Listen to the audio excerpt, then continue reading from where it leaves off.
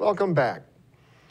A woman allegedly fell asleep behind the wheel on State Route 28 and collided with an SUV.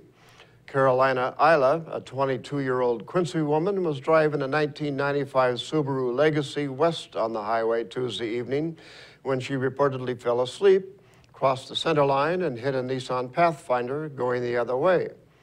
According to the Washington State Patrol, the Pathfinder stopped and was blocking both lanes, causing police to close the highway for about an hour.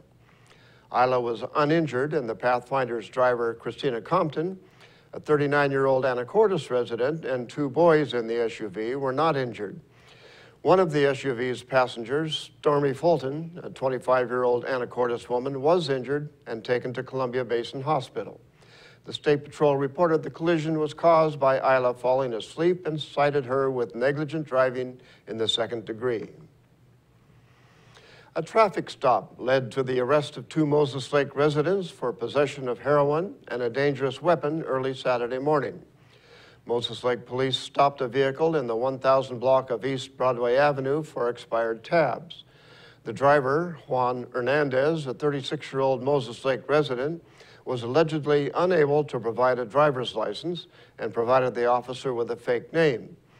Police allegedly found a small case in his pocket that contained heroin. A passenger in the car, 23-year-old Isaac Bergeson, allegedly had heroin, prescription medications, and a knife in his backpack. Hernandez was booked for possession of heroin and driving while license suspended in the first degree.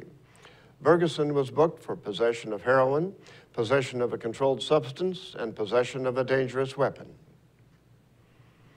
In Northwest news, a small plane crashed shortly after takeoff from Chehalis Centralia Airport, killing the pilot, the only person on board.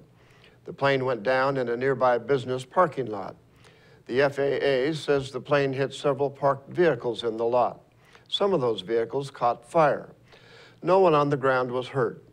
There's no word yet on a cause of the crash. The FAA and NTSB are investigating.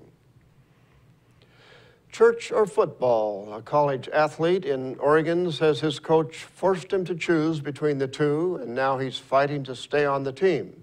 For CNN, reporter Kimberly Eiton reports. He asked me to choose between church and football.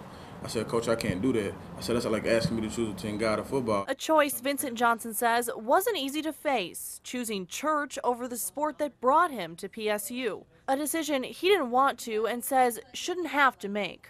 I just really want to play. But he hasn't played in months, since the spring when he says he went to his coach with a problem. 4 services at his Milwaukee church, the World Mission Society Church of God, fell at the same time as football practice. Johnson claims his coach would only allow some of the absences. There's a lot of people that miss practice due to if they have academics or anything like that. So it could have been arranged. He's filed a complaint with the university, which is still under investigation. We reported it to our Global Diversity and Inclusion Office and immediately began an investigation. And in the meantime, we've made the student aware that their tuition and their scholarship is safe and secure. For that, Johnson says he's grateful. That was a blessing right there. His primary focus still on finishing school, but also hoping to get back on the field. I just want to finish my college career. And that's going to do it for us here at iFIBER 1 News. We want to thank you for watching, and we'll see you again tomorrow.